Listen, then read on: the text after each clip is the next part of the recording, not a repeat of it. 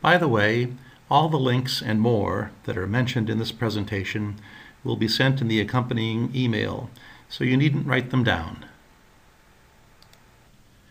An introduction to the Fibonacci series. Leonardo Fibonacci was an Italian mathematician considered by some to be the most talented Western mathematician of the Middle Ages. So saith Wikipedia. In the year 12,002, Fibonacci wrote a book titled Liberace. No, not Liberace. Liberace. In the book, he described a number sequence that goes as follows: 0, 1, 1, 2, 3, 5, 8, 13, 21, 34, and so on. The first two numbers are defined to be 0 and 1, and then every number that follows is the sum of the previous two as shown below. Hey, check this out. This is a laser pointer that comes along with PowerPoint. So here we have 0 and 1, the sum is 1. Go to the next pair. 1 and 1, the sum is 2, and we carry that down here. Then we have 1 and 2, the sum is 3. That goes up here, it's the next element. Then 2 and 3, the sum is 5, so that goes here. Then we have 3 and 5, the sum is 8, and that goes up here, and you can follow the rest yourself. Hey, this laser pointer is really cool, but just make sure you never point it at someone's eye. Now, taking the ratio of successive pairs, the deeper you go into the sequence, the closer that ratio approximates a value of 1.61803398887 blah blah blah, as shown below. It's one of those irrational numbers that doesn't repeat and goes on forever. So you're looking at, again, we'll turn on our laser pointer. Here we have the first two numbers, 1 and 1, the ratio is 1. 1 and 2, the ratio is 1 to 2. 2 and 3, the ratio is 1 to 1.5. Then we start getting interesting. Here we have 3 to 5 is the same as 1 to 1.66667. And going down here, we see that as we get progressively deeper into the sequence, that we start approaching this number 1.6180, followed by a bunch of other numbers. Now, it can be shown that the ratio approaches 1 plus the square root of 5 divided by 2. This value is known as the golden ratio and is called phi. The golden ratio was known long before Fibonacci came up with his number series and has fascinated mathematicians and philosophers for thousands of years. It is thought by some that the Greek sculptor Phidias designed the statuary in the Parthenon with embodiments of the golden ratio. Euclid gave the first recorded definition of the golden ratio. Johannes Kepler, the great astronomer, found that the golden ratio was the limit of the ratio of consecutive Fibonacci numbers. That's what we were just looking at. And he described the golden ratio as a precious jewel. In 1909, American mathematician Mark Barr suggested that the Greek letter phi be used as the symbol for the golden ratio because it is the first letter in the name of Phidias, the Parthenon sculptor. Throughout history, rectangles whose ratio of long side to short side is the golden ratio are considered to be the most aesthetically pleasing to the eye. Hey, wait a minute, who says so? Oh boy. Apparently the Geometry Center at the University of Minnesota says so, and a host of others. If you do an internet search, you'll find plenty. Well, in the interest of science, I have conducted a poll of our own Renaissance Society and asked you to tell me which of these rectangles is the most aesthetically pleasing to you. The rectangle number 4 is the one constructed with the proportions of the golden ratio. So which one did you choose? Well, here are the poll results. We had a sample group of 20, and it turns out that 3 Renaissanceteers chose none. They couldn't find any reason to select an aesthetically pleasing rectangle, and their comments were, "I do not find these rectangles coincide with what aesthetics mean to me. They are all rectangles to me, and I have no aesthetical feelings regarding your test." Okay. Only two Renaissanceteers, Jim Jansen and Peter Allen, chose the golden ratio rectangle.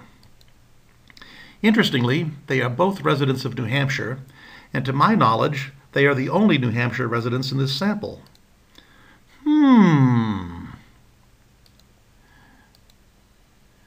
This poll shows no tendency towards choosing the golden ratio rectangle over the others. It was even beaten by no choice at all.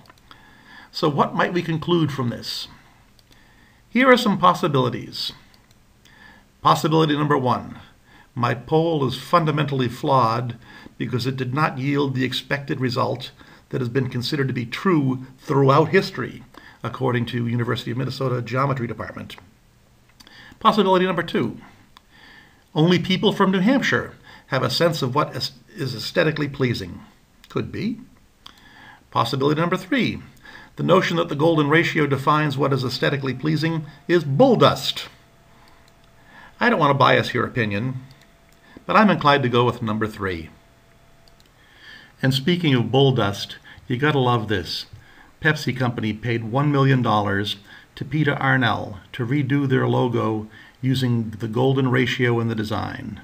So we have the old Pepsi logo plus $1 million and Peter Arnell equals the new logo. Now, if that doesn't make you want to buy Pepsi, what will? I'm not kidding. Read Arnell's 27-page document titled Breathtaking Design Strategy. It's a real hoot. You know, I've got to give him a lot of credit. It must take considerable talent just to present this stuff with a straight face. But the golden ratio is just one little interesting aspect of the Fibonacci series, and in fact, the golden ratio was discovered many centuries before Fibonacci was born. There is much more interesting Fibonacci stuff to be found. Let's take a look at the Fibonacci spiral. We begin by drawing a series of squares whose dimensions are Fibonacci numbers. The first number in the sequence is 0, so that is nothing. The second number is 1, so we place a square with sides of size 1. The third number is also 1, so we place another square of size 1. The next number is 2, so we place a square of size 2. Then comes 3. Next is 5. As you can see, each time we place a new square, we form a new rectangle. And each new rectangle is closer to the golden ratio rectangle. See how aesthetically appealing they have gotten already? It just keeps getting better. Next comes 8, and then 13. Now let's draw our spiral. We begin where the corners of the two size 1 squares meet, away from the size 2 square. And we draw an arc to the opposite corner of the size 1 square. From that point, we draw a new arc to the opposite corner of the size 2 square. From there, we draw a new arc to the opposite corner of the size 3 square. We continue by drawing an arc to the opposite corner of the size 5 square, and then to the opposite corner of the size 8 square. And from there, we draw one more arc to the opposite side of the size 13 square. The spiral that we have formed is called a Fibonacci spiral. Let's compare this Fibonacci spiral to that of the nautilus shell. There is some resemblance, but the nautilus spiral is looser at the center and tighter outside. But that doesn't stop Fibonacciists from claiming that the nautilus is a Fibonacci spiral. Fibonacci in nature. The spirals of pine cones and sunflower heads involve Fibonacci numbers. In this photo of the cone of a pitch pine, the spirals have been highlighted for easy counting. There are 8 spirals bending to the left as they open out, indicated in red. Likewise, there are 13 spirals opening to the right, indicated by blue traces. 8 and 13 are consecutive Fibonacci numbers. Cones of other pines exhibit 5 and 8 spirals, 2 other consecutive Fibonacci numbers. So Fibonacci numbers do often appear in nature, but there seems to be a tendency to paste a Fibonacci spiral over every image that has a curve in it and say, Hey, look, yet another example of the incredible power of Fibonacci. Here's the Mona Lisa with the Fibonacci spile overlaid on it. Here's a picture of Hurricane Sandy. Now, not all storms look like this, but this one has been selected because it does. Here's a young lady throwing water in the air from her hair, and look at that, it's a Fibonacci spiral, except notice that these black images are not squares. I guess it's okay to distort things to make your point. Well, I have bent your ear long enough, and now I relate the story from Chris Bohr that inspired this lengthy dissertation. There is a town on the North Sea coast of Belgium called Panne, and Chris often goes there on holiday. About a year ago, the town council commissioned artist Norbert Francis Attard to create a sculpture celebrating the Fibonacci series. Attard's work was called Boundaries of Infinity and was installed last summer. This is all well and good, except Mr. Attard was not very good at math, and he made an error on the 20th number of the Fibonacci series. Of course, all the numbers that followed were wrong as well. Oh well, it's not like it's carved in stone. Oh wait, it is carved in stone. The mayor has demanded that the mistake be corrected at the sculptor's expense. Thus far, the artist is unwilling to do so, and the mayor plans to take legal action. Chris Bohr, being a great champion of trivial causes, has petitioned the town council to not correct the mistake, as a mistake in such a series renders it more interesting, he says. Also, the Fibonacci series is trivial, whereas the Panne Fibonacci-ish series is not.